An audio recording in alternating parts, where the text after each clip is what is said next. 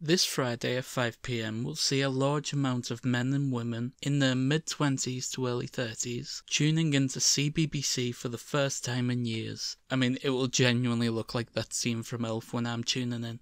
Tracy Beaker was once one of the most iconic characters to ever grace British children's television. Whilst the show was never my style, I have to admit that her irritating characteristics and misbehaviours, especially during the return, because I'm difficult and I've got behavioural problems, were rather endearing, so much so that you would be hard pushed to find a British person who does not recognise her name. And if you had thick, brown curly hair during the early 2000s, then you most definitely had to deal with the burden of being called Tracy Beaker every day on the playground.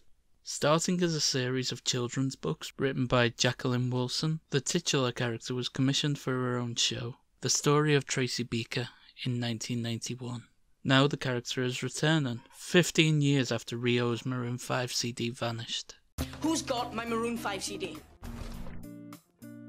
We know this thanks to Dani Harmer, who is clearly very attached to the role, since she has returned so frequently to it.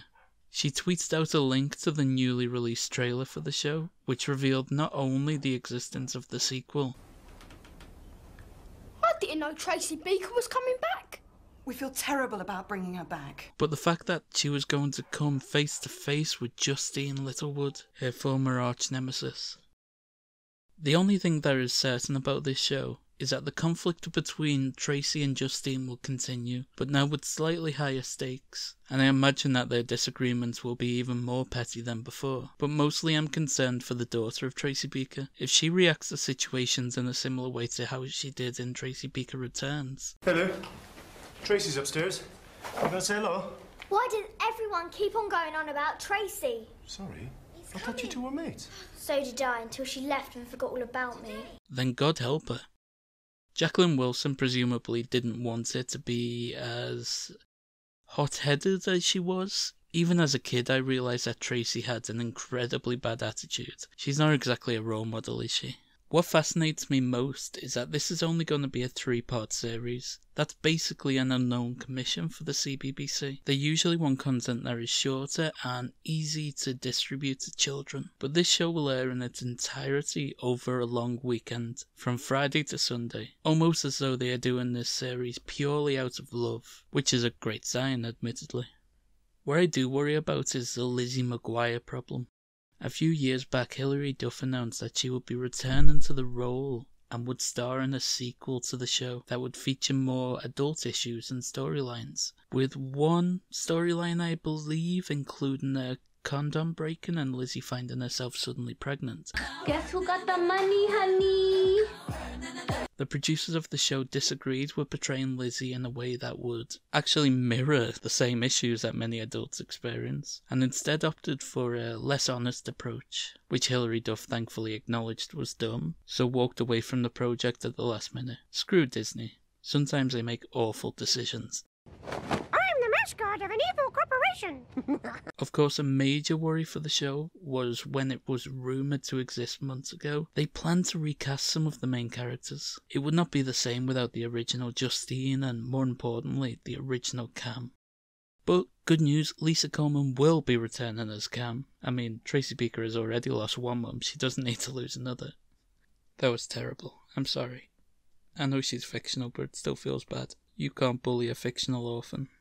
Plus, Cam features rather heavily in the book, so it was necessary to get the original actor back. Years ago it wouldn't have mattered, but now with the MCU being so successful, the movie and television industries have realised that their product will not pass if they recast. Not all of this is a poem, by the way. A big question on everybody's mind is, who is the father of Tracy Beaker's child? Well, this is no surprise. Jacqueline Wilson did write it after all. She has serious issues when it comes to giving the character two functioning, loving parents.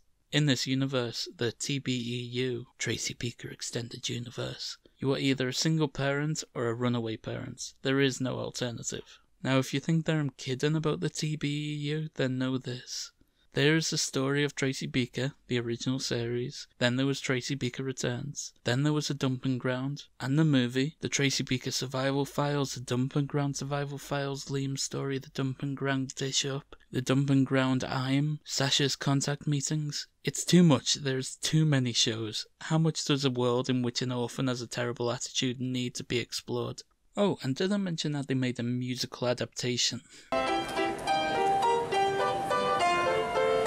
If any of you haven't read the book, then I would recommend it. I gave it a read whilst preparing for this, and it's rather fascinating to see Tracy struggling, despite the fact that she has the one thing she ever dreamed of. She is a mother. A good mother. A mother that sticks around. I mean, since her daughter Jess is 12, the series would have to be set in 2023. I think I could play Santa Claus. If it was going to remain consistent with the TBEU. Because if it is set anytime soon, everybody would be masked up.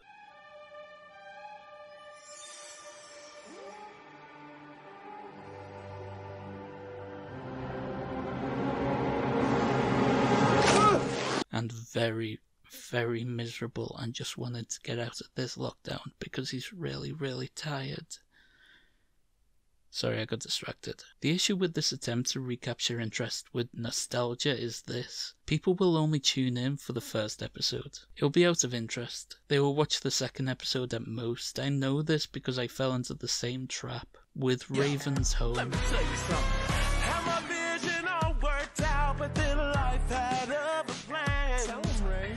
I tuned in to see how the characters I knew so well were doing. Well, how Raven and Chelsea were doing. We're best not talking about why Eddie wasn't present. But after that, I was done. It's the pattern with these kind of shows. I mean, maybe if Corey shows up in an episode of Raven's Home, I'll tune in. He was robbed by that writer's strike in 2007. Corey in the house had serious potential. He is so affectionate. He could lick my hand all day. But as I said, apart from the first and subsequent special episodes, nobody is gonna tune in to Tracy Beaker as my mum. And I feel kinda bad about that. Just bug off! Yeah.